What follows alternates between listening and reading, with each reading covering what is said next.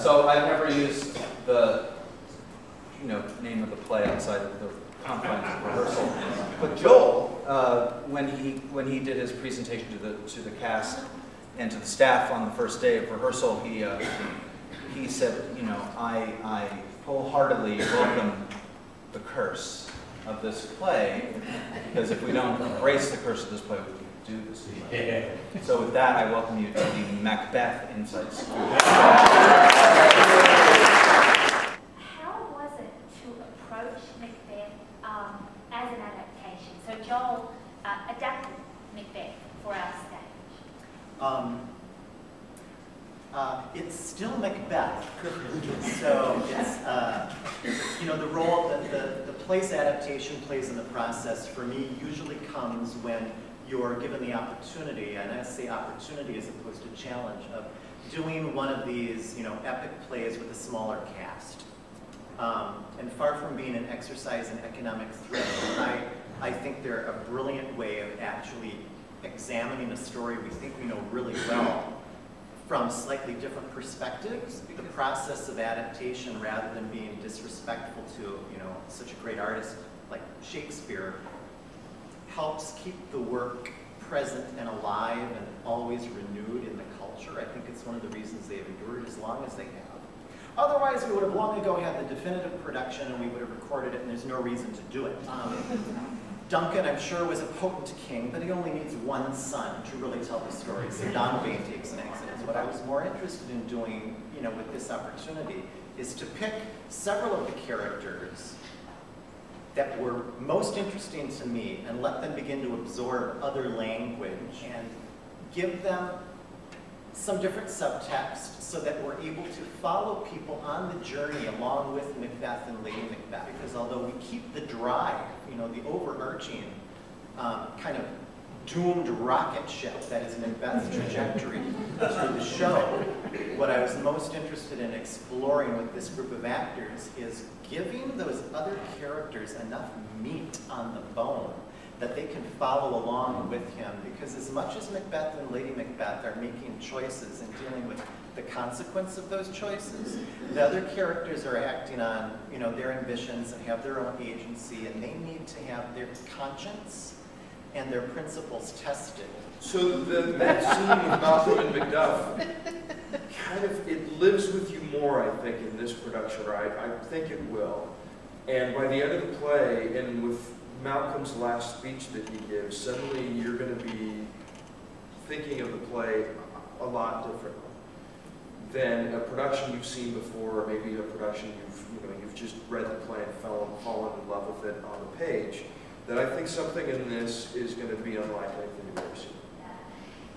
Very often, people are inspired to cast an older Macbeth, whereas when Joel and I were talking about the script, we said, this has got to be for a young actor. And Joel chose Judd Williford to play a young, vibrant Macbeth. He says, by Simon's death, I know I am Thane of Glamis. So this has only just happened. He's just coming into his prime. How exciting is that? As I kept thinking about Macbeth and what sort of environment it brought to mind for me, I remembered in my undergraduate years, if you were brave enough, you could drive down to the river among the hills where there was like a turn-of-the-century sanitarium where they would treat tuberculosis patients. And utterly abandoned, really empty, and you could go there. And I'm not a believer in ghosts, but I do believe in maybe psychic recording, because you could go there and you could tell that fear and pain and sadness had been imprinted into the walls. And it was disturbing too, because of course an abandoned space invites people who will, squat in it and conduct their own strange rituals. So there's bizarre graffiti, broken windows, and that experience kept coming back to me as I read the play, which is largely acknowledged to be one of the most sort of psychologically intense and harrowing plays by Shakespeare. He explores really extreme emotions among human beings who are motivated by desire and fear and ambition, cope with the consequences to their conscience and their soul, I guess, for another term. And it just seemed like the right space to house this production. The question was, how does he imagine Macbeth's humanity? If we've not done that, then you should run me out of town on a rail. Because I think that's like the one thing you have to do if you're going to do the play. Otherwise, you kind of have a Stations of the Cross scenario about the comeuppance of a just bad apple. From scene to scene, how this man who has all the capacity for good and has lived an exemplary life and served his king with distinction and honor, falls in, as he says later, into the sear, off the rails. He loses his moral compass.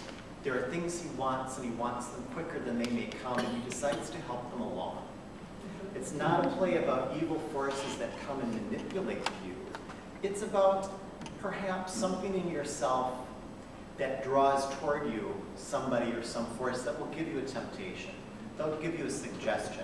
And I think that's really interesting. So I think rather than a monster, it's watching a human being struggle in the most awful way. And I don't think you can absolve them of their actions, but you can understand that they were not making choices in the doing of their deeds. And whether those are bad choices, I think it's pretty clear most of them are. But even a bad choice, in the mind of the person making it, there is a rationalization that's going on. And that's interesting. And I think it interested Shakespeare, and I think that's why he wrote the play.